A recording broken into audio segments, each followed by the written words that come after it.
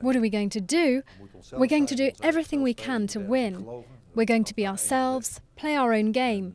We've got to believe in it. I've said that from day one.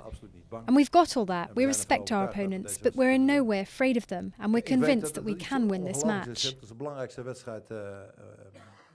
I know that this is something incredible. It's the most important match of my footballing life so far. That's quite something.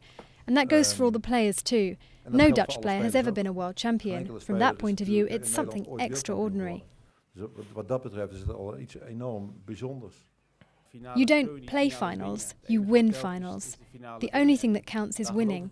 That's what we believe, and that's the attitude we'll take onto the pitch tomorrow, believing that we can win the match.